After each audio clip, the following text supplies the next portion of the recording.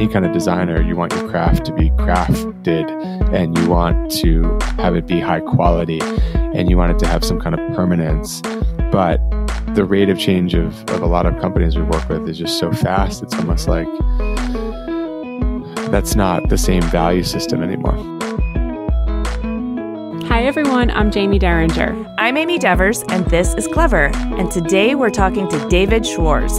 He's co-founder of Hush Studios, and Hush Studios is known for, among other things, harmonizing digital technology and physical space to create stunning, interactive, experiential design for big deal clients like Instagram, Google, Capital One, Nike. Before founding Hush Studios, David honed his craft at an interactive design startup during the first dot-com boom in San Francisco and an MFA in media design from Art Center. Some solid and fruitful years as a freelancer linked him up with his creative partner in Hush and prepared him for leadership. Let's get the story from David.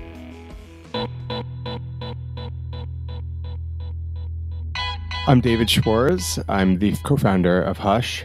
We're in Brooklyn, New York, and we're an experience design firm. And we blend architectural space and digital technology to create installations and experiences that people can inhabit, learn from, play in, and feel things inside of. Oh, it's such a cool job. And why do you think you're motivated to do that? What's compelling you?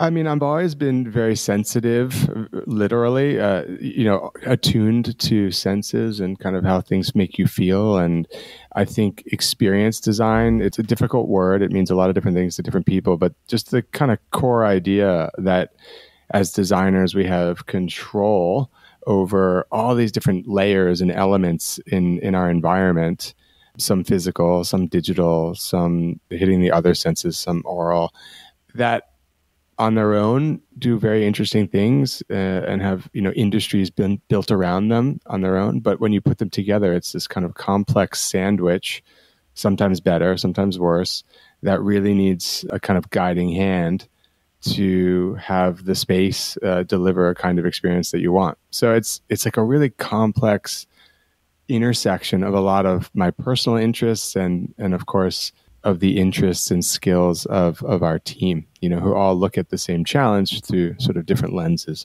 Well, thank you for that in-depth explanation. And it is a layered sandwich. We're glad that it's in such good hands, or else that sandwich can be really not very savory. But before we get into the depth and complexity of your work, we really want to understand how you arrived at this. Like, we like to go all the way back to the beginning. So can you talk about your childhood for us? Like where you grew up, what your family was like, any kind of stories from your youth that would illustrate what kind of kid you were? Absolutely. And guys, I listened to a lot of my favorite people on previous versions of this. So kudos to you guys on collecting really, really interesting folks and having great dialogue. So I kind of heard how you went back to zero with a lot of people, which, by the way, is a sort of, I'm a very future kind of focused person. I don't spend a lot of time thinking about the past. I just don't spend a lot of time in the past. It's just kind of like a funny thing. I forget about great things we've done very quickly, and I'm like on to the next thing. It's like always about the next, which I think is healthy in some ways and destructive in others probably. But yeah, like going back, I grew up in New Jersey, about an hour and a half from the city. At the time, it was more kind of rural or kind of country than it is now. Obviously, there's been more development and it's more kind of suburbs now. But I spent a lot of time outside and by myself. And I was an only child, seeking out weird things to explore and make and build. So I had a lot of like autonomy and kind of freedom, which is something I kind of feel bad about because I have two young kids, 9 and 5. And living in Brooklyn is a whole different experience for them in terms of their sphere of control and their white space and how much area they have to just be free and autonomous. I had quite a bit.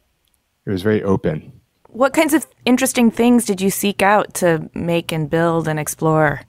I mean, I made everything from, remote control cars to weird structures out of sticks and twine to tree houses to model airplanes to strange like engineering, technical, mechanical gear things that did nothing but were fun to put together. I would tear apart, old technology and play with the circuit boards. My dad told me how to solder when I was young, and I would solder random pieces of metal together for no reason.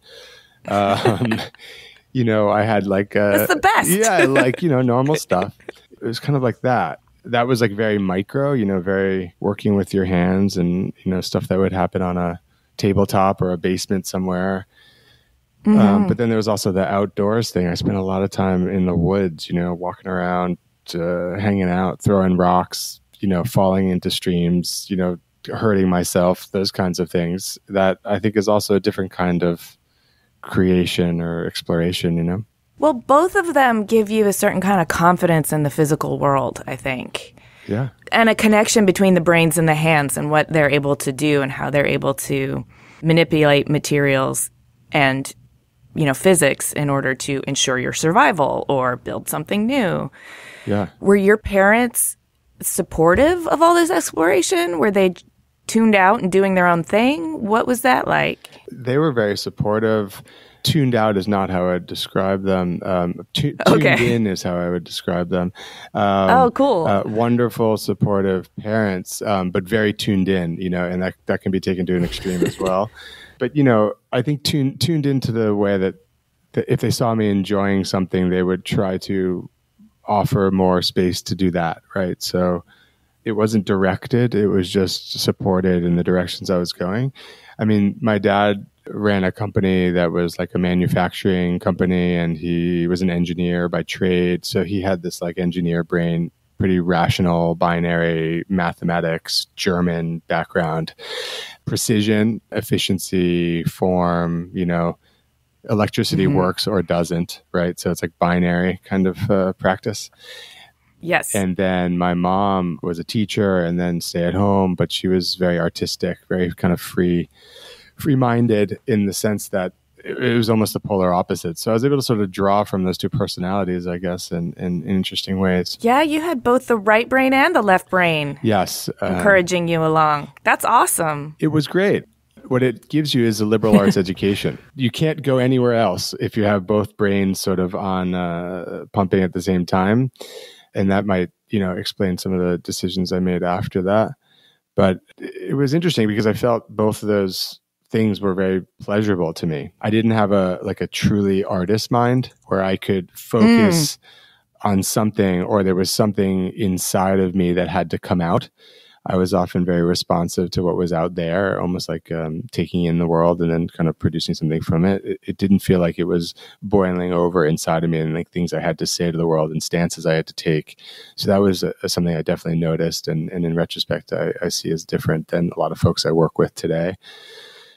But I had a mind that was like very meticulous and driven, and I liked putting things together that had a start and a finish, even if they were quite complex. So this kind of like ability to say, I started, I worked hard, and I did this thing was very important. I'm curious how you functioned in school. Did you have a traditional like public school upbringing? I mean, education, and like, did you follow the rules okay? Or were you kind of always wondering why things were done the way they were done and seeing how you could make them better? That's a great question. It was public school to private high school, pretty much. And I would say I always did well in school. I don't know if that was generated by a desire to please, only child, tuned in parents, desire to please is an unknown but high quality in that environment. So I think I had that. Although there's a difference between a desire to please that feels external, like pleasing a teacher or pleasing a parent or a counselor or something. But I thought the desire to do well and like accomplish things, that came kind of from within, Yeah, it's different from the pursuit of excellence. Yeah. The desire to please is more like, I need some validation, and excellence kind of comes from an internal driver. Yeah, I don't want to say I didn't have both, I think I was, I can think of many times where I thought I did something really well, and the innate feeling of doing something well was there, but it was it was also supported by knowing that, important people in my life would also see it and feel good about it, So there's a validation, which, by the way, continues today, which we can get to later. That has not Yes. that has not gone away. Let's. And so I think both of those things are okay. I think as long as there's this sort of internal drive at the core, it's okay if you want other people to see it and notice it. I think that's just human nature. I feel like my problem was I would do things well and I would kind of know internally I had done them well, even though they weren't according to the rules. And then I'd get really conflicting advice from the people I wanted to please. When I was thinking like, yay, isn't this great? I did it better than you guys do it. And they were like, no, you didn't follow the rules. Right. You were the one who was challenging the rules of the game, not just the output. Yeah. I have a very similar experience. I kind of was always trying to outsmart the man or outsmart the game or outsmart the teacher or something. And it wasn't that I was like there to shake everything up or a particularly rebellious kid. But I kind of always saw the system that I was in, Like, right. why are we doing it this way? Oh, because this is how you're judged. This is how it's graded. This is the curricula. And you're like, well, it doesn't make any sense, I'll work hard, but tell me I'm going to work hard within a structure that makes sense, So speaking of challenging authority, were you like that as a teenager? And did you take it further? Were you angsty? What were you like? Oh, I was pretty good. I wish I had some like amazing rebellious story. It's all there. I mean, I wrecked the house, I wrecked the car, I did the thing, I got the tattoo. Like whatever. But it wasn't ever coming from a place where I was like trying to burn the world, I think I was pretty contained in the whole scheme of things, I think I was just testing boundaries and seeing what was okay and what wasn't. And I think actually I probably rebelled and found my voice much later than most people.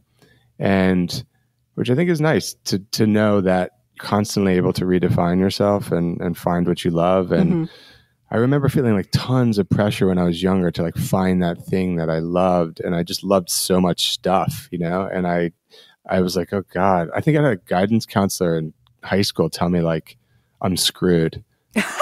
like literally I'm screwed. Or even like to the point of like actually telling my parents that it could like really inhibit my success or something. Because you were like all over the place?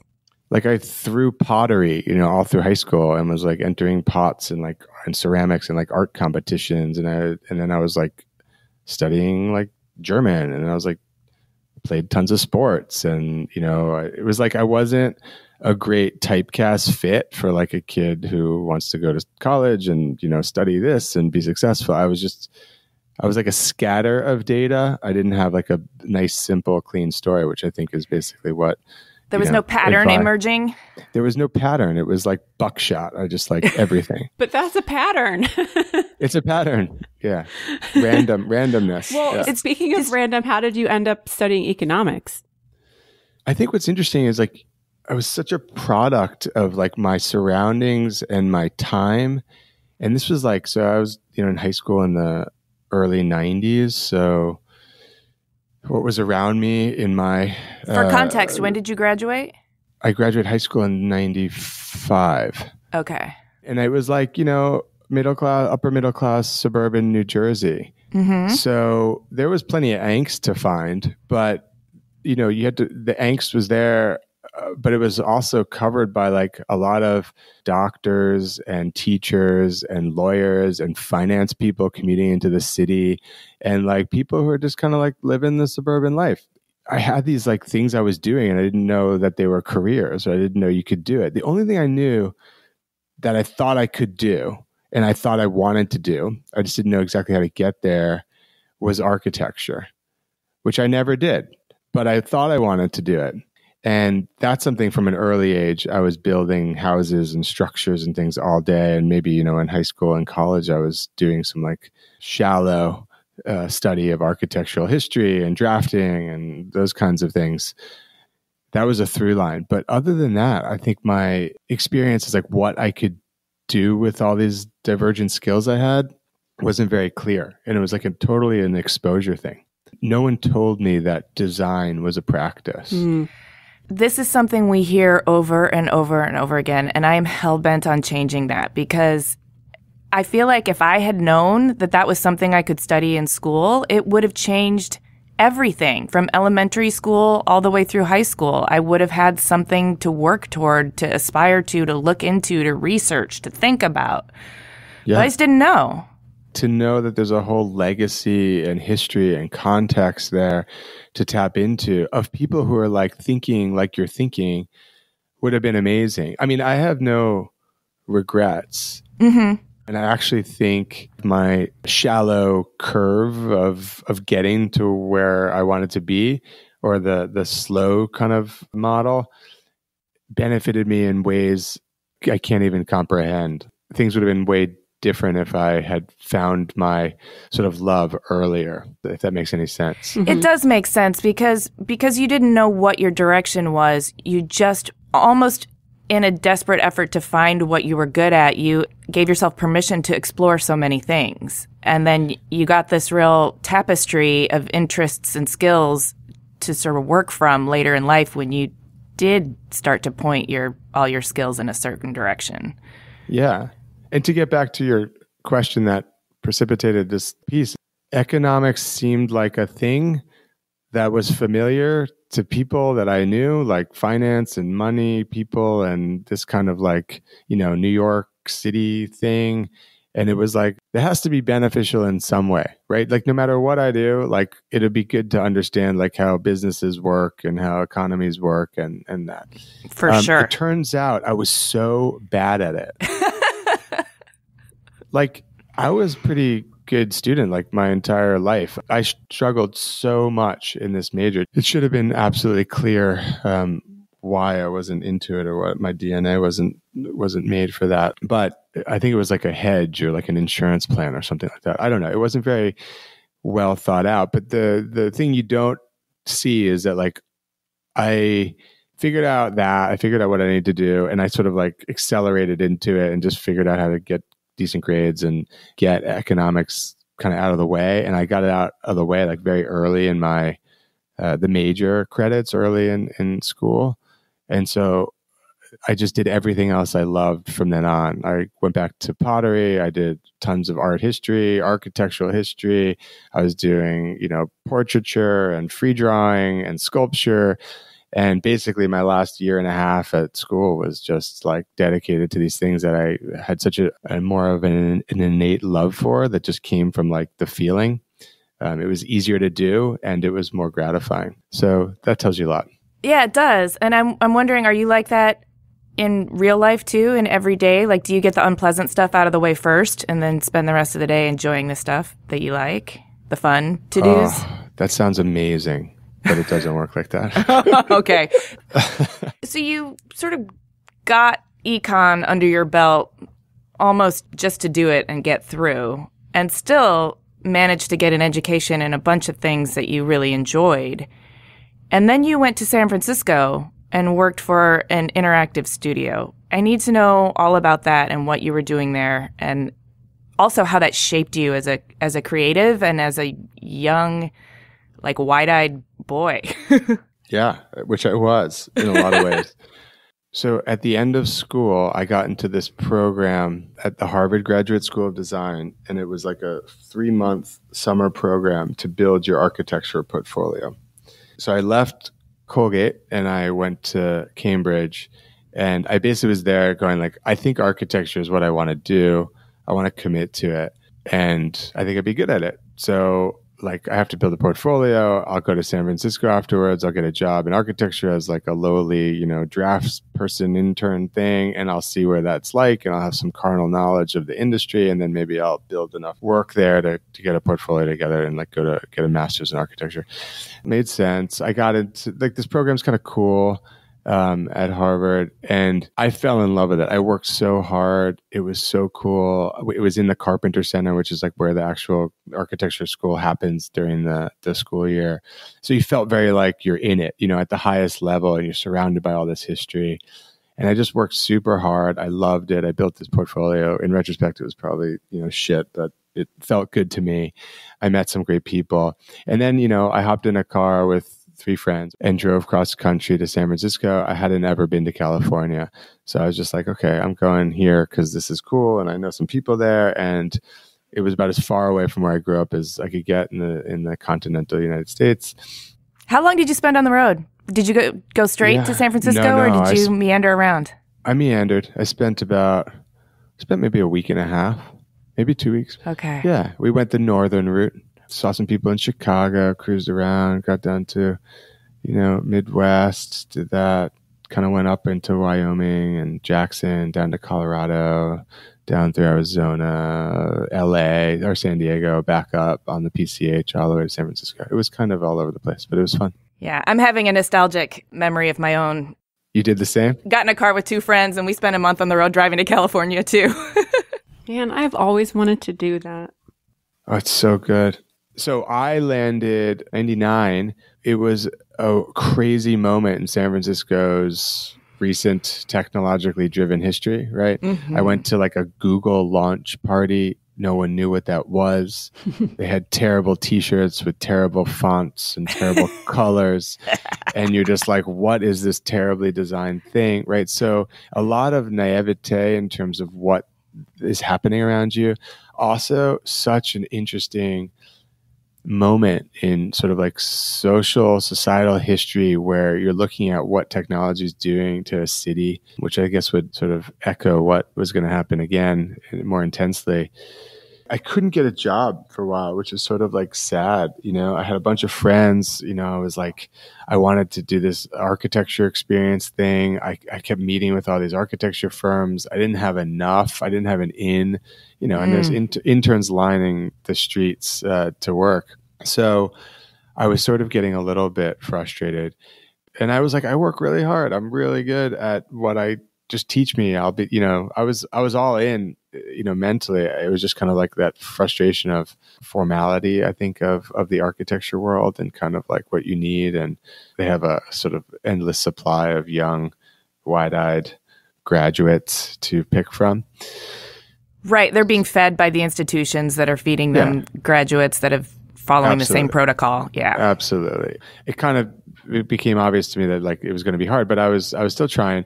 But I was living with, friends of friends or brothers of friends, and these people all had like these really interesting jobs with job titles I had never heard of, a lot of which included digital blah blah blah or interactive architect. Remember that one?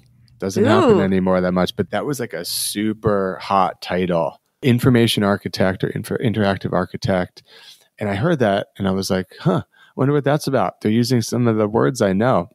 Very quickly, although it sounds strange, I sort of started to meet with some people who are working at digital agencies and looking at what they do and how they think about building what was then a pretty nascent version of the web in its more modern form. And I just saw like the way I thought about architecture and space as like a sequence of experiences from outside to inside and rooms almost with a different vibe and different information.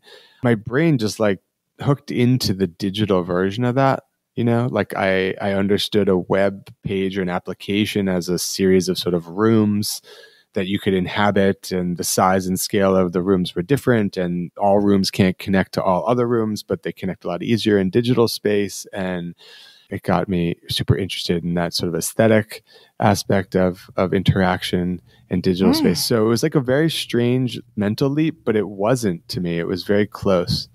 I joined a very small, like at the time, I think 15 people digital agency, and I went on kind of a wild little ride for like a few years. Did you seek them out? Did you start with this understanding that your brain was processing all this new information and technology in that way? Did you start thinking that you would be a good fit for places like that? Or were you just kind of casting a wide net and you found a place where it seemed like it could be exciting? I was having meetings that I could get as a 21-year-old kid with no formal education in digital or design or architecture or whatever. And I was just gauging my interest and enjoyment of what they were doing. And I was doing a lot of like informational interviews, which is code for like, you don't have to hire me, but just spend 15 minutes with me. And, the bank account was running down and I needed a job, but I was also just like, look, I got to like see what this is all about. And I think this one meeting I had with the owner of this company, Total Creative at the time, who I'm still friends with, he just took a flyer, he was like, oh, smart kid, needs someone who can learn quickly. We're growing. We'll get them up to speed at some level. And that was it. So I have to imagine at that particular point in time, too, nobody really comes into those interviews. No 21-year-olds come into those interviews with a whole lot of experience because there just wasn't education to support it yet. You're absolutely right. Didn't exist. Everyone was making it up on the fly, right? Yeah, how fun for you to be there while everybody's figuring it out, like total Wild West. Well, that's exactly it. That was the sentiment, because contrast an interview like that or an interview at Razorfish or an interview at Organic. You remember all these companies? Or March for like all like that first wave of digital, and contrast that vibe with like Aeron chairs and it's just people skateboarding around all the cliches, right, of the first .com, like everything, dogs and skateboards and the vibe of that place. I didn't know what people were doing, but I knew in theory.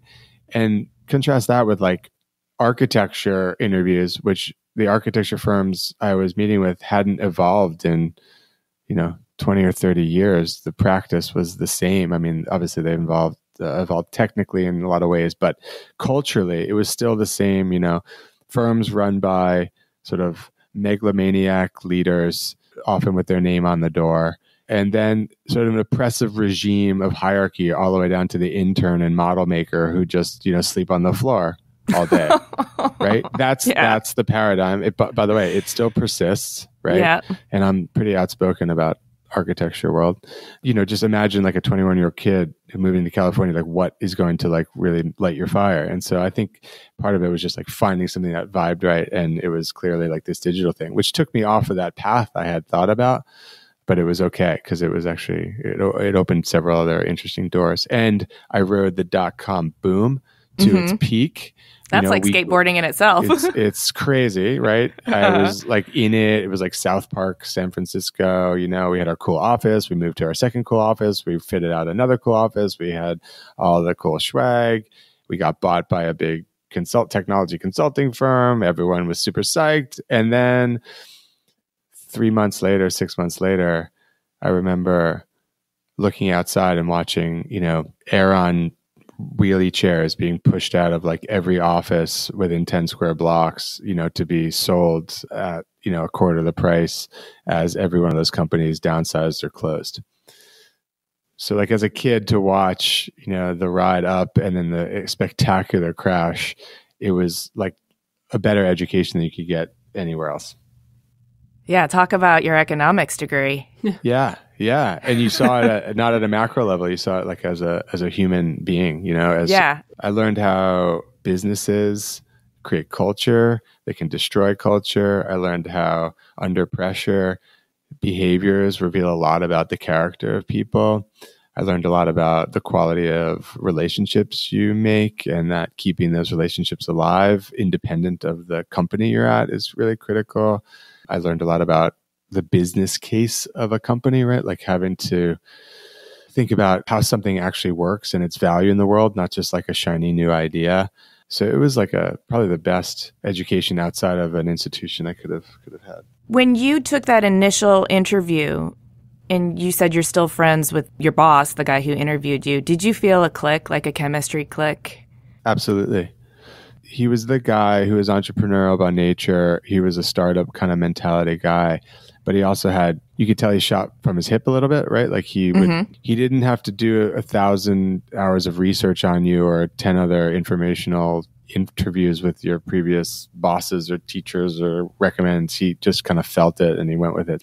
So, yeah, and I want to get into that later when we talk about your leadership at Hush, because I'm wondering when you're hiring, if you feel that same chemistry click. But before we get there, it sounds like the crash also left you kind of trying to figure out what was next for you. And I'm wondering if that's what led you to study media design at Art Center. You're exactly right. So my boss, Doug, knew it was coming. And he actually was super cool and was like, hey, I'm going to keep you on until the end. So why don't you make some plans? And when I fire you, you can at least get some unemployment from the government. I can get you a little severance, but I'm going to give you as much time as I can to hold this ship together before it all crashes. And that wasn't something I think he gave to everybody. So it was a pretty cool gesture to basically buy myself some time to get really critical about thinking about what was going to happen with a safety net, effectively. That is cool. Super cool. I had been at that point there for long enough to know that I had a lot to contribute, but I had never had any formal education in design, like we talked about earlier, right? Like I had revolved around it. I studied art history. I kind of studied architectural history. I knew the world, but I didn't know it to turn it into like something I could do with my hand, you know? Mm-hmm. And that's a huge difference. I didn't yet have that rigor that you have in design school where you're 100 studies of the same thing. You know, that kind of like muscle building. Right. And so I kind of knew that compared to the folks I had worked alongside of who were designers who had that, I would never be able to progress to a place where they were unless I had that rigor. It's much like an athlete, you know, it's like you can pick up a baseball and throw it, but if you haven't thrown it 1,000 times, you know, you're not going to throw strikes. So that's kind of what I knew I needed. And I looked at a bunch of schools in San Fran and, you know, back east and everywhere. And I ended up going down to Art Center to this very interesting graduate program, which I absolutely loved. And not at the time, but in retrospect, I think represents a lot of what we do at Hush.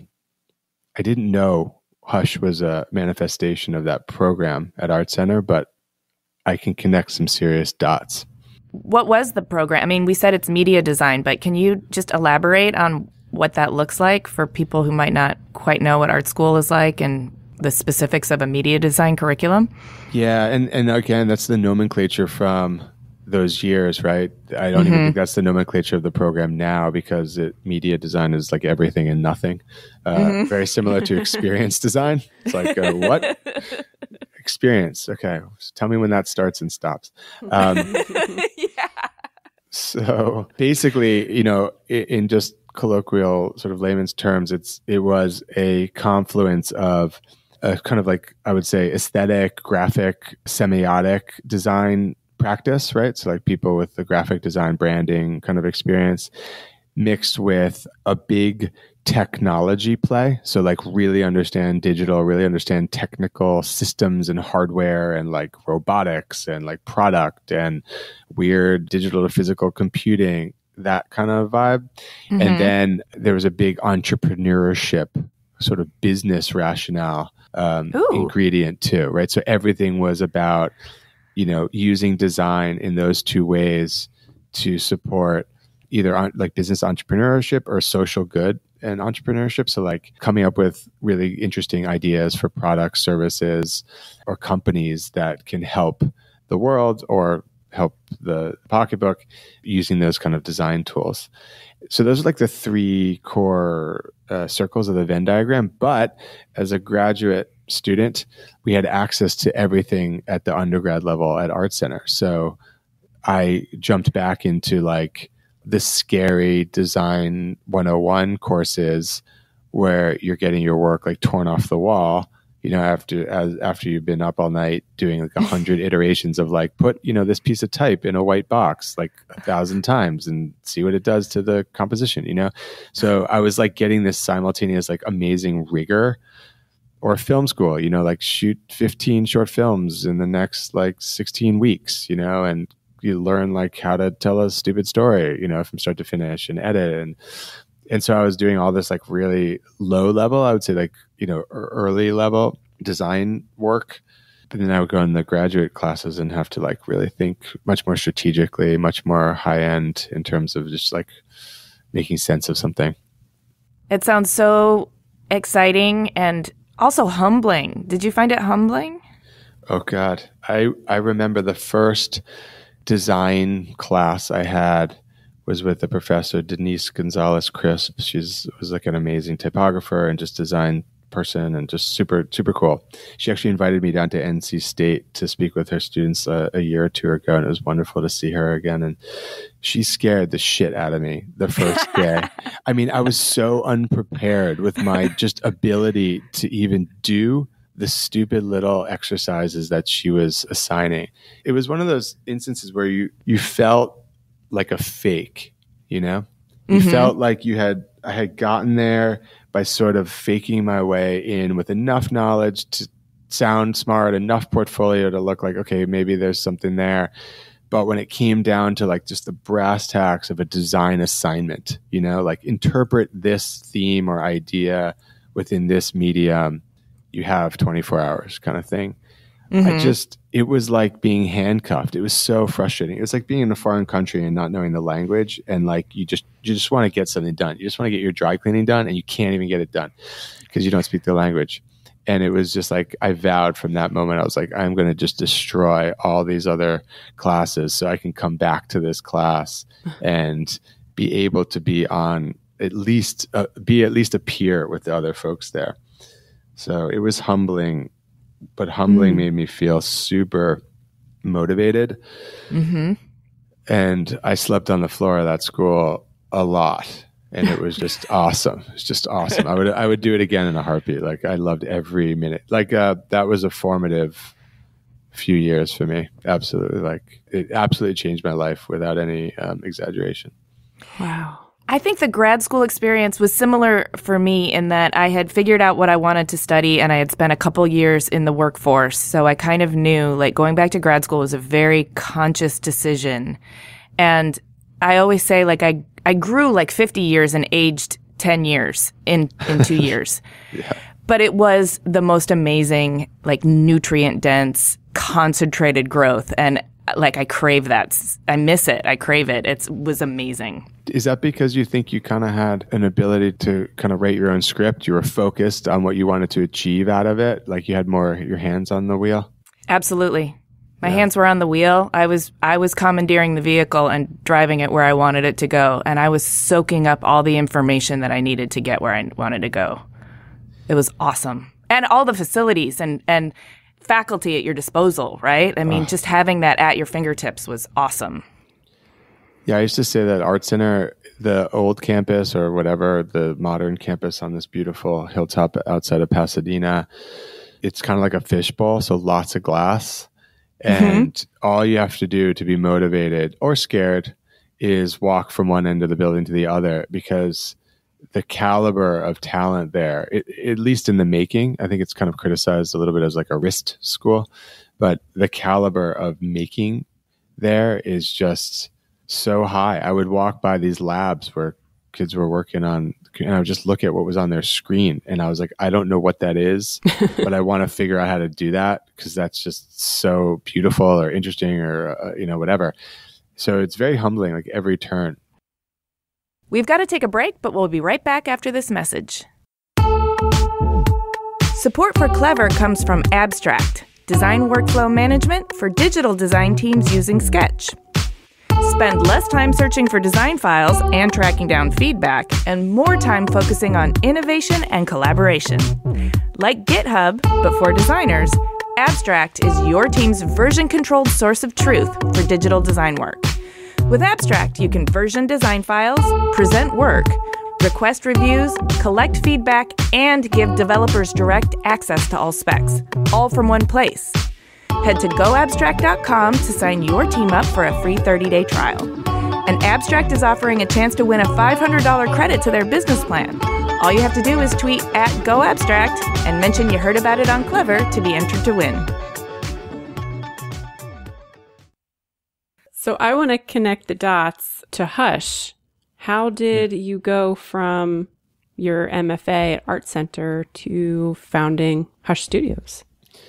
I basically outworked and faked my way into it. Can you see there's a theme there? I'm like never prepared enough to what I have to do. I'm just pushing with a kind of confidence and know that like if there's enough smart people around me, we will get there. So for me, are you actually not prepared enough, or do you just have this like arbitrary idea of what really prepared people are like, and you've decided that you're not measuring up to that? Well, I'm prepared for the things I have to prepare for. I just mean like in life, I don't think there's like a level you get to where it's like, oh, now you figured it out. And now I'm ready to take on this thing, right? Like it happens every day at work, I'll sit in a meeting with a potential new client and they'll be talking about things and I'll be thinking, wow, we're really good at a lot of that stuff. But there's a few things they're talking about that like we are not experts on. Like, but we're going to do this and we're going to become experts at that. And it's like tearing muscle. It's like, I feel like we just get stronger and stronger. So that's just a general attitude. But from Art Center to Hush is not that complicated a jump. It's not even that complicated as a LinkedIn, bullet point trajectory. I had my grad thesis show at Art Center, which consisted of like a pile of televisions with a bunch of like film and animation and motion graphics things I made on it, which was interesting to me because I made a film at the end of Art Center, which was like so kind of superficial and kind of laughable in retrospect. But I decided, right, to put it on like a pile of screens at all different scales and sizes, which is a cliche art installation, video art installation trope anyway. But it was showing that I wasn't happy with the 16:9 rectangle, or at the time it was like a 4:3 rectangle. I wasn't happy with just what was in the frame two-dimensionally. I wanted to see things be and take up more space and be seen from different angles and different perceptions. And so that's actually really interesting to think back about why I wasn't happy just like putting up a projection or something and being like this thing. In that grad show, this guy Kyle Cooper was there. Kyle Cooper was a guy who ran a company called Prologue. He started a company called Imaginary Forces. He was also the guy who revolutionized film titles. He did the 7 film titles and like a million other film titles. Anyway, kind of a very famous personality in the design and film world in LA especially. And he's like, hey, you want to come work for me? And I'm like, of course. Like, he's kind of like a legend in that way. And so that was the scariest thing I ever did for a few months at his studio when I got out of school. I also slept on the floor there quite a bit, also because I wasn't good enough with the tools compared to everyone else there. But we just worked like 18 hours a day, every day, incessantly. He was in his pajamas, in the edit suite. He slept on the couch next to us, got up from his house, came back. It was intense and scary. So that kind of propelled me into the freelance world of just design and storytelling and whatever. But it still wasn't what we do at Hush. And then I was brought into a bunch of sort of interactive studios that people also who kind of trusted me. Kind of funny theme, right? Like I wasn't the best designer, but I was pretty good with clients. I could articulate design and its value really well. And so I was often, even very young, kind of put at the front of projects, Yeah, I was able to position the work and build some confidence in the work with folks. So that was cool. Sounds like you're good at symphonic thinking. Symphonic thinking. I've never called it that, but I think so. Yeah, just you can see all the instruments, how they need to play, when they need to come in, how to communicate that. I actually think that comes really naturally to me. That sort of gets into later, like how our process at Hush and how we show up in teams and sort of that kind of stuff. But yes, I was good at juggling a lot of pieces of the puzzle and understanding sort of empathetically what our clients needed and sort of we were at and what our teams needed and rolling up my sleeves and doing the work. But it was still apparent that next to amazing other Art Center graduates sitting next to me, they were innately more talented at the making than I was. So, it's just a kind of self-realization. But I made a lot too. I think I made some pretty cool stuff. So I bounced a lot around between LA, Chicago, and New York, like freelancing as a graphic designer, as a motion designer, as a filmmaker, doing interactive art direction. And it was super fun. Like I could make a living. I could live in different places. I could get an apartment for a few weeks, and eventually I made my way back to New York for a lot of reasons, mostly my now wife We ended up getting together, moving to Buenos Aires for 6 months to mess around, and then moving to New York. Oh, fun. That sounds like a fun adventure. Yeah, super fun. The Hush thing is like, I met my business partner working at a firm called Brand New School, which is still a great design, animation, motion, film, commercial filmmaking company. Now they do some interactive as well. And we were just given a lot of room to run, and we sort of took it. And we cut our teeth on a lot of big things. We were down in Buenos Aires, of all places, shooting for months at a time with 300 extras and giant crews. And, we had a lot of autonomy, even though we absolutely shouldn't have had it. That's so fun. Yeah, so fun. And for whatever reason, the owner of the company, who at the time was, or still is, but at the time was a few, maybe like 4 years older than we were, was just somehow trusted us to do right and to do it well. And so in that experience, my partner and I showed our true colors to each other in a way, and realized pretty soon that we were on the same page in our careers. And we were like, we don't want to do this for someone else, especially someone else who's like 4 years older than us. Like, what are we going to do? Work our way up the ladder? Like, he's like right there. We need our own ladder, we need our own space. So we were kind of mentally on the same page for trying to start something new. And we were so goddamn naive. It wasn't even funny. Like, man, I think that's the only way you can do it. Yep. Honestly, because once you start really like knowing everything that's involved, aka being prepared, aka maybe even being jaded, it's too overwhelming. You can't do it. Naivete is such an asset when it comes to starting new stuff. It is. If you knew all the complications and risk and stress and nuances of like how to run a small studio, you would probably just bail before you even started.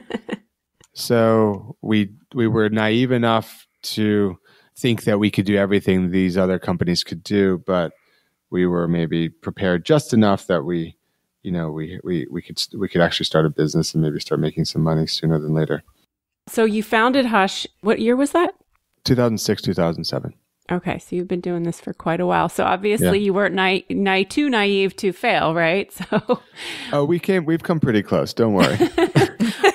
So I'm interested in what Hush does, and then like, what's your creative process for these interactive projects that you do? Because I'm semi-creative, but like I have a hard time wrapping my brain around like how one of these installations comes to fruition. Can you kind of give us maybe an example, or is there something that you do with every project that, is helpful for you in getting from A to B?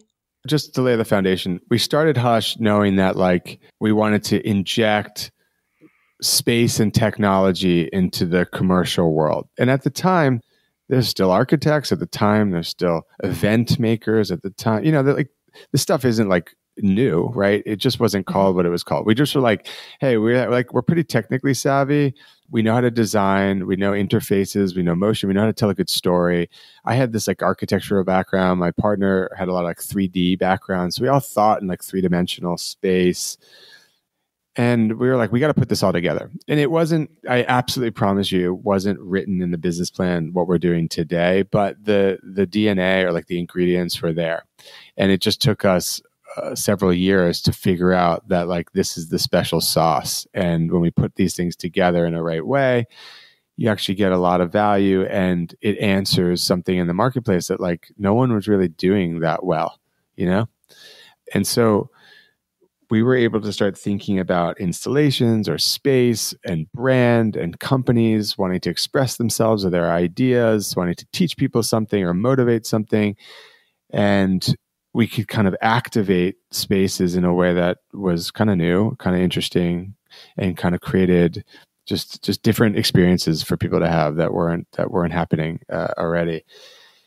And we found this little sort of area between the practices of architecture, design, which is like kind of flat thinking, graphics, environmental graphics, two-dimensional design, and technology. And each of those buckets have like their own entire industry, right?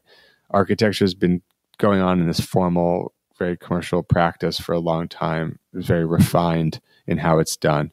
Technology is always changing, but the technological industry is about coming up with cool new products that are bigger, better, faster, cooler, whatever. And then design has this sort of legacy of formalism and history and style that keeps changing. It wasn't bending to apply to this technological force and architectural force in the way we wanted it to. So that was like what we were ping-ponging around doing for years and years and trying to figure out how it actually comes to life. And I think that sort of demonstrates how we think about what we do with the knowledge of the forces at work on a project like this, right? Mm-hmm. So we build teams to match that. So like right now, I'm looking out on a bunch of people who have more formal graphic design educations, interactive design backgrounds. I'm looking at a bunch of architectural people who don't want to practice architecture in the pure way. I'm looking at technologists, right? So it's not rocket science. Those brains are just looking at the same challenge through different lenses or histories or sort of educations, And how do you harness all those brains together to make what you need to make? Any sort of semblance of process that we've built over a decade sort of started to be destroyed when we started to work for big tech companies. And here's why. One of our clients at Uber told me first when we started working with them, hey, like by the time you do your like phase 1 of design with like all your strategy and your, initial comps and your moods and your, refined this, that, we'll have changed our business model or have invented like 2 or 3 new product lines. So the rate at which your design process is taking off, right? The speed at which you are being able to deliver isn't consistent with the speed of sort of Silicon Valley and technology development, which was really crazy. Interesting. And as a designer, like finally like a trained designer who like understands process and refinement and perfection, it's hard sometimes to think about the companies that are kind of touting the mottos of like, move fast, break things, or done is better than perfect, right? Those kind of philosophies sort of like feel antithetical to the kinds of things we want to make, right? Because as any kind of designer, you want your craft to be crafted and you want to have it be high quality and you want it to have some kind of permanence. But the rate of change of a lot of companies we work with is just so fast. It's almost like that's not the same value system anymore. I'm wondering, like, as a leader of these projects, how do you keep your team, I guess, all running at the same speed? Yeah. That goes into process, right? Like, it's not like we're always sprinting because it's just not sustainable. Right. Okay. I think Thank God. It sounded like you were always sprinting. No, in fact, I think over time we've slowed down the company, which sounds weird. Like, I feel like we work less total hours than I used to do in the first, half of this company. I certainly do.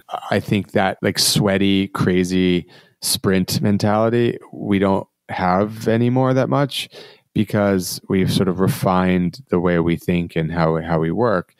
Now, how do we like slow down but also speed up by the client demands? It's less about sustained speed. It's about when to sprint and when not to, right? It's like you need to make the bed, you need to lay your ingredients out. You need to get the information from even companies and clients moving at the speed of light, and you need to sort of absorb it and deeply get into it, or else you're never going to do good work. That's just reality. It's like about when you really increase that curve and when you kind of get going. You can't just start running as fast as you can, or you just go in the wrong direction. So yeah, it's been like a tuning, It's been like, how do we use our history of like working now? We've done hundreds of projects, we have a lot of experience to bring to the table. So how do we create a framework that people can tap into, freelancers can tap into, new hires can tap into, that we all have as like kind of like a Bible, but not be so rigorous and inflexible that we can't pivot or improvise, So someone who worked here talked about it as jazz, Everyone playing jazz, like you're all to the same time and you're sunk in terms of how the beats, and you're sunk into how you're playing, but each of you have this like improvisational section. And so between these 2 points in time, you can kind of go off and do whatever you want, but you end up landing back at the same point in time, and you're back with the rest of the band. And I think it's kind of like that. Like we have milestones and ways we start, the way we progress and the way we finish. But in between, we're able to add this sort of like improvisational piece just to tune it to how our clients like working. I love that you said that. We had another guest on Clever, Eric Quint, who's the chief design officer of 3M. And he also talked about leading a team like being part of improvisational jazz. Like there's a band leader, sure, but you're not prescribing what they're going to do. In fact, you want to get the best from every person and their expression and their instrument and their technical prowess and their creative thinking. And so to do that, you got to think of it like jazz, and you got to be okay with the collaborative improvisation that happens. Yeah. And just know if it sounds good or not. Yeah. And like, everyone talks about like happy accidents and things. Like you can't be so rigorous that like you can't see new things that arise. Like you can't be so precious that your process is so dogmatic that like, hey, that's a cool thing, but it's not within our process. Or that's a cool thing, but we have this deliverable on Friday, and if we go that way, we're never going to make it. It's like, and that comes a lot to like client relationships, right? Like if you have a good, trusted client relationship, you're articulating this along the way, right? You're like, hey, I know we have this thing, but look at what we found over here. Look at what we made. We never knew that we would get here, but we found this amazing thing. I don't think we should overlook this. And then like, and readjusting. And so that kind of like agile model is also like a part of the project. Now, the problem is like agile thinking in its broad sense, as well as agile literally with a capital A of like software development, is a great thing in software. It's a terrible thing in the built environment. So don't I know it? Yeah. As somebody who builds physical things, right? So you can't cut a board and make it bigger. I'm going to steal that one. That's a good one. I think a lot of our value in the room for the projects we do is like helping to mediate between these forces. You have a group of people who are like literally pouring concrete, in the middle of like Manhattan, and that concrete is curing and the scaffolding's going up and they can't uncure it, Right. And then you have a lot of people who are thinking about content and messaging and the strategy of brand and digital applications and how people use them in spaces and what they afford and information and what people can see and do. And for the people who trade in concrete and steel, these conversations seem almost superfluous, as well as something they can deal with later. And for us, we're the sort of go-between that helps everyone understand that certain things are a one-way street and certain things can be spun around in circles for a long time. But if they're not interlacing and talking to each other, like it's like a super fail. That's when you get like giant billboards on the side of buildings that like have a spinning logo on it. Like that's what happens when those two forces aren't talking to each other. It's also the equivalent of painting yourself into a corner. That's right. If you go down one of those one-way streets, you start to limit your options in a way that really compromises the end result. Absolutely. And we always say, if you look at like an architectural plan, a painting, right, on a wall is indicated by like a little very thin rule line, right? The same scale digital surface, whether it could be projections or some beautiful digital sculpture or some big LED wall or something like that, is indicated by a similar gesture. But one has a very different effect than the other. And so what happens in the architectural world is that they read the effect the same. And as anyone who's ever been next to like a wall of LED screens, you don't want to be anywhere near that wall as a human being with 5 senses. But a beautiful painting, you could stare at it up close, right? Seizure in the making. That's right. So we exist to design the content, the container of that content, and the impacts on the architectural space and materiality, all with the same hand, and make sure they're put together as a sandwich that makes sense and is compelling and often beautiful. I think our work is. It's about as artistic as you can get without being commissioned artwork. You talked a little bit about company culture and also some of the experiences that you had working for the interactive tech digital companies. And you saw a lot of what went on, what was positive and what was negative. And I assumed you brought all of your learnings with you when you co-founded Hush. I'm interested to know what kind of leadership style that you have. You talked a little bit about it being like jazz, but I'm interested to know, like, how do you inspire your team to be their best? And what are some of the specific company cultural things that you've applied to your culture? And what are you trying to shy away from that you found out didn't work at your previous places?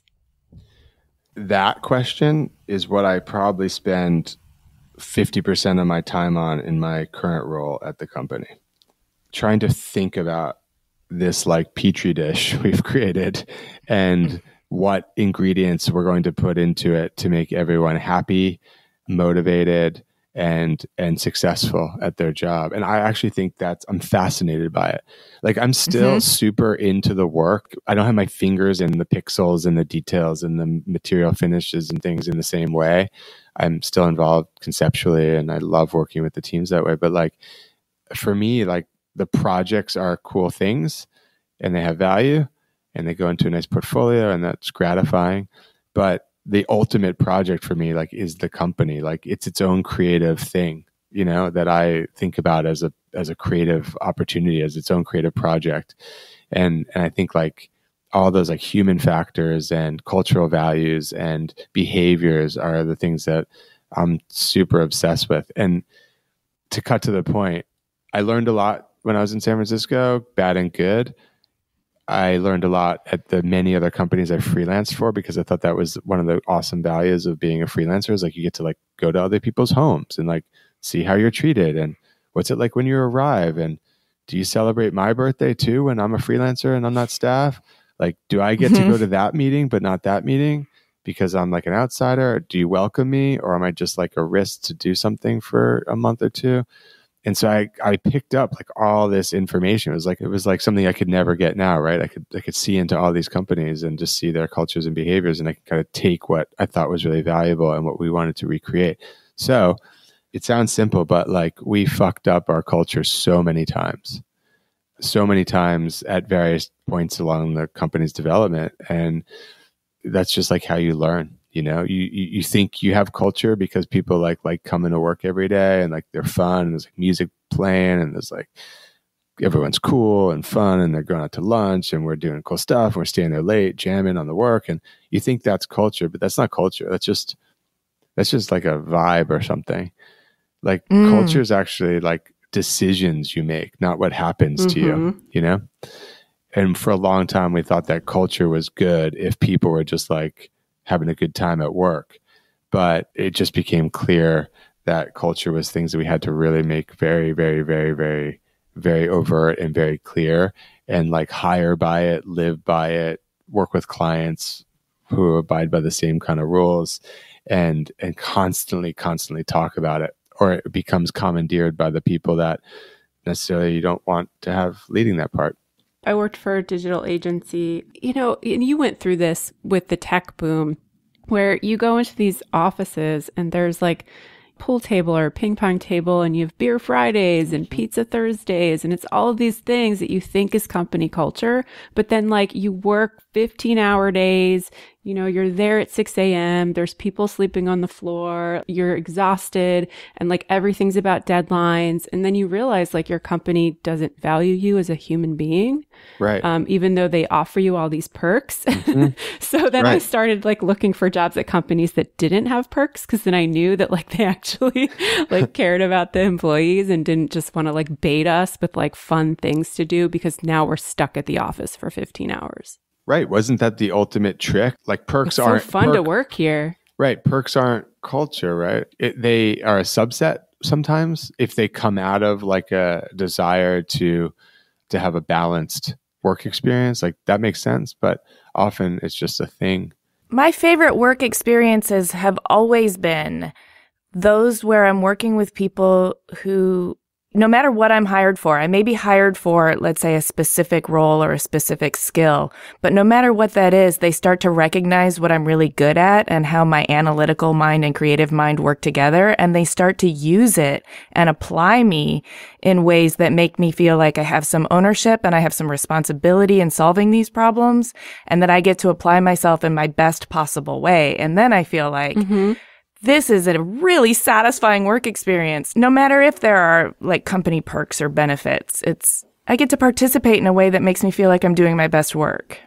Yeah, which is the culture of opportunity, right? The culture of autonomy in some ways. I think, it'd be nice if you had a beer Friday every now and again, but ultimately like the opportunity to do what you are clearly love doing and feel good about doing and have chosen as a life path is sort of like the ultimate perk or the ultimate culture definer, Yeah. So speaking of the ultimate perk and the ultimate culture definer, we're all three-dimensional, full spectrum human beings, and work is one aspect of our lives. I think we're all kind of the same in that our work is our life and our purpose and a big part of why we like waking up in the morning. But how do you keep yourself from burning out when the pace is so lightning fast and the projects are all different each time? I mean, in many ways, a different project each time can be exactly what keeps you from burning out because you're constantly learning.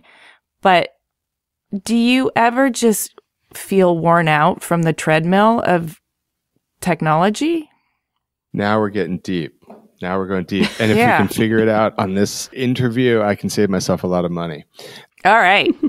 I feel like one of the best parts of our culture is that smart, good, hardworking people who respect the values of the company get a lot of opportunity.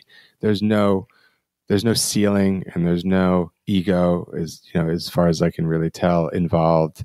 And I derive, as well as my partner derives, like true pleasure, true endorphin rushes from seeing other people do awesome without our involvement or with our support or whatever.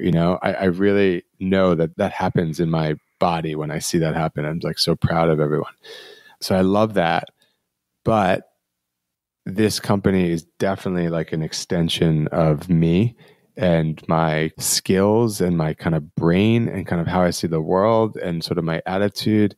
And it's grown close. I've grown close to it and it's grown close to me over time. And so there's this very strange and potentially unhealthy relationship, right, between the company and myself as a person, right? And so the idea of like leaving it at work and going home, or shutting it off when I walk out the door is very hard. And even if you do it formally, like shutting the door or shutting off the phone, or, you know what I mean? These are like formal things you can do to just kind of like cut off communication or move on and get back into family or personal.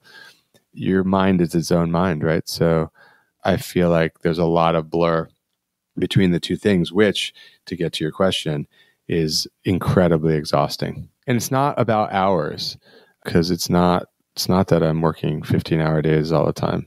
It's about carrying the mental stress and the possibility and working out problems and the puzzle game that is, a design company. It's like it's always happening, right? So it's always going on.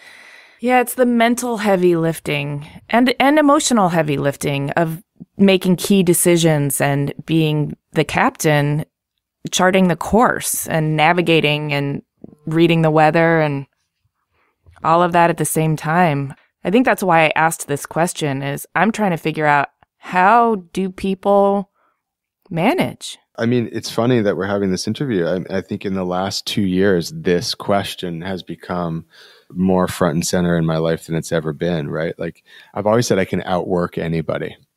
And I think that's always been the case, right? Like I was the kid on the athletic field, like sprinting harder than everyone else, right? I was like that. And it's like a hunting dog will kind of like hunt until it's dead, you know? I kind of have that DNA, and it's a problem because you can just go until you have nothing left. And so the last couple of years, and obviously like having kids and my family, and it challenges your behaviors in different ways and what you want to do and what's healthy and all that stuff. So I don't know. how do you deal? Hiring very smart, very talented, very trustworthy people and just giving them the room to run did a lot, right? It did a lot for the company. It took a lot off my mind and it made me feel good in every way. So I think that continues to be a strategy. But also like thinking bigger, right? Thinking beyond Hush, thinking about what else I can do and what my purpose is in the world is really important to me. I'm not looking to graduate out of Hush. I'm just looking to see like what's the bigger idea here, which has been awesome to spend time on, because once you build that bigger idea, Hush becomes but one thing to plug into, right? I think my big purpose is sort of to create spaces for people to be their most creative, right? So it's like, I don't mean spaces literally in the physical form. I mean like create the opportunity for people to be creative and successful. And so if you look at that as Hush as a particular manifestation, it makes a lot of sense, right? But like I've really enjoyed mentoring at the New Museum's incubator program called New Inc. So I get to work with these amazingly talented inventors, innovators, designers, technologists, and I help them like think about what they want to achieve, and I kind of give them some guardrails and some coaching, and I just work through a lot of stuff with them. And so that's the same manifestation of that purpose. I think that has legs, and it creates a little bit of healthy distance from the company, and it sort of fuels and satisfies other parts of my brain. Yeah, thank you for saying that. And as you're telling me this story, thinking about something bigger, your bigger purpose, it reminds me of a wonderful feeling I feel both on the ocean and on the desert, is that those things are so vast that I feel small, but small in a good way, not small in an insignificant way, but small in a way that kind of puts things in perspective. And I do think that's really helpful, what you just shared with us, like being able to zoom out and really get a healthy magnitude of perspective can make you feel more comfortable with the overwhelmingness of it all. Yeah, or that you have value for other things, right? Like when you've been doing something for so long and you spend literally most of your waking hours doing it, if you just really do the math, right? Think about how much time we spend with my peers at work versus my kids or my wife, like it's just, or my friends. It's just crazy. So you are literally spending an inordinate amount of hours in this place. And so you're naturally going to sort of digest it and be more intimate with it and think that this is the only thing you have to think about. But remembering that there's like so much out there and so much tangential things to do and look at and be part of and participate in that also could, that I can gain knowledge and just good feeling from, but also I can give a lot to, it is sort of what I've been focusing on for the past couple of years. And it's really positive. So I'm hopeful. Do you ever think about legacy? Yeah. I mean, I'm young enough and fit enough where I feel like I don't know if I'm going to be handing the keys over anytime soon, but like, I definitely think a lot about what I want to be remembered for, I think Jaime and I are we're really interested in this question, and we're interested in what you have to say, but we're also interested in A, how different creators and creatives think about legacy, and B, whether there might be a gender difference, whether women don't think about legacy as much as men. I don't know. That's interesting. Have you seen the data skewed in any way based on asking this question? Not yet, because it's a new thing that we're exploring. We sort of found a little bit of the data skewing towards males think about it more than females, but it's not conclusive. But that being said, I mean, you're not just a data point. We really do want to know if you think about legacy and how it affects the way you conduct your life. Yeah, and is it tied directly to your work, or is it more of a personal thing? Well, what's interesting is I think if you would have asked me that several years ago, I would have really thought about it in the context of work. Like, what are we putting out into the world, and what have we made, and is that cool? Does it stand up, in time? Does it have longevity? Will it be remembered as like something that broke some boundaries and did some new things? And I think I would have been more like work and portfolio focused. But what's happened to me over time is that the sort of endorphin rush I get from delivering a great project that is good and beautiful and powerful and makes a lot of sense is shorter. And it's shorter every project.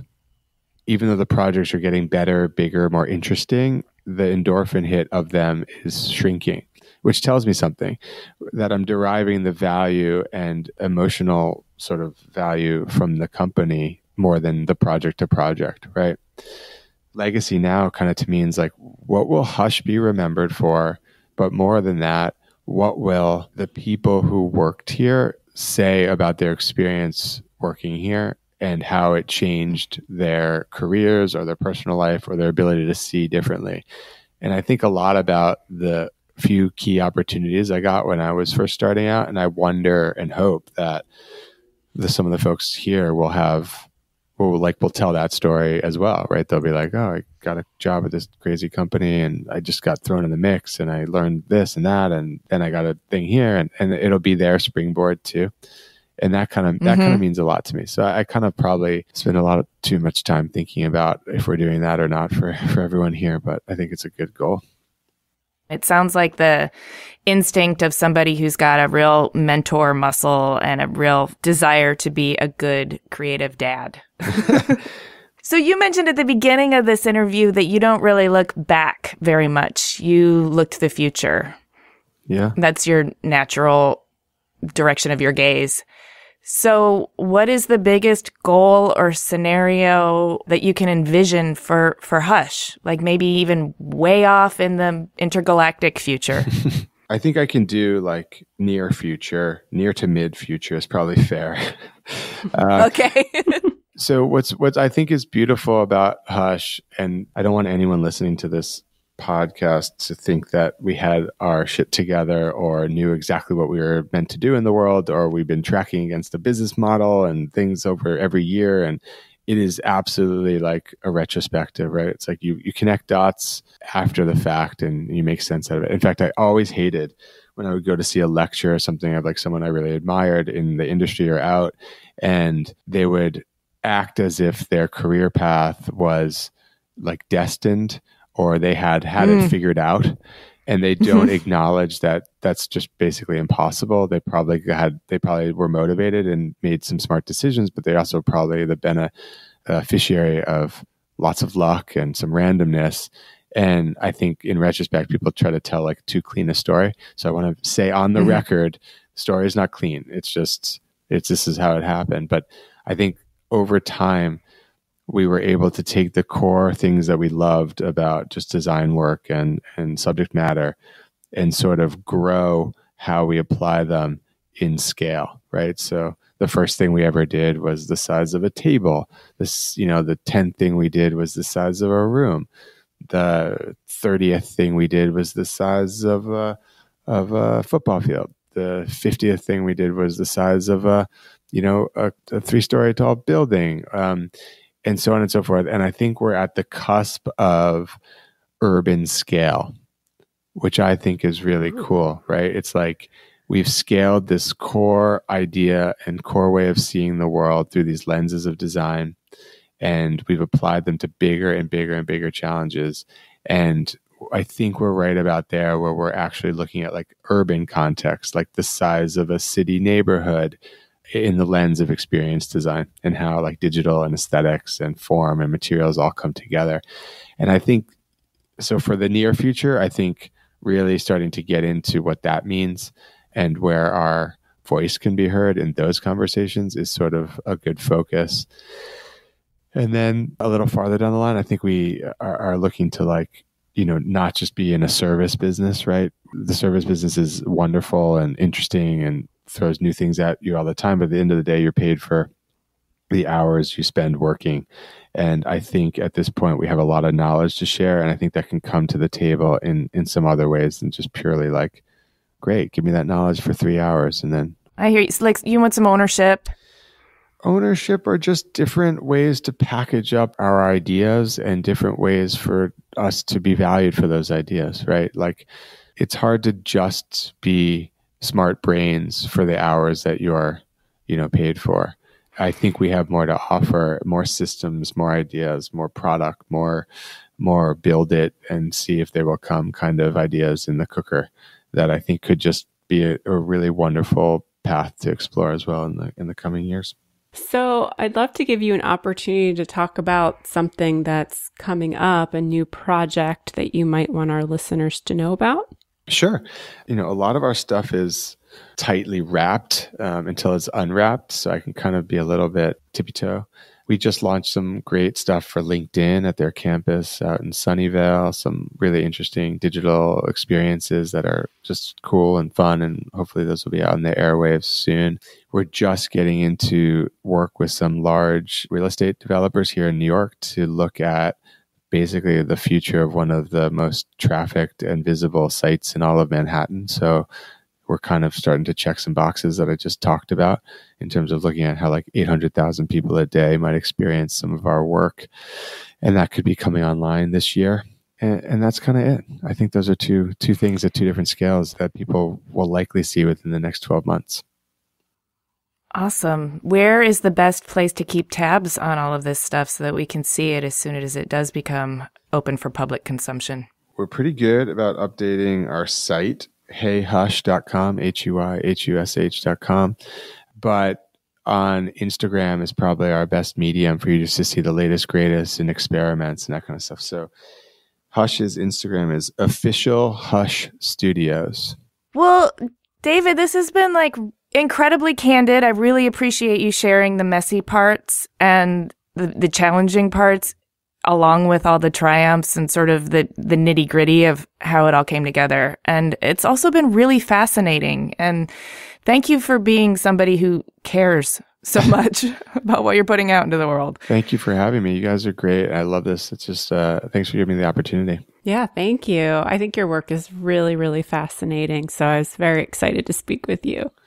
Great, guys. I thank you a lot. Thanks for listening. To see images of David's work and read the show notes, click the link in the details of this episode on your podcast app or go to cleverpodcast.com, where you can also sign up for our newsletter. Subscribe to Clever on Apple Podcasts or wherever you get your podcasts. And please, if you would do us a favor and rate and review us, it would be a really wonderful thing. We would very much appreciate it. It really does help.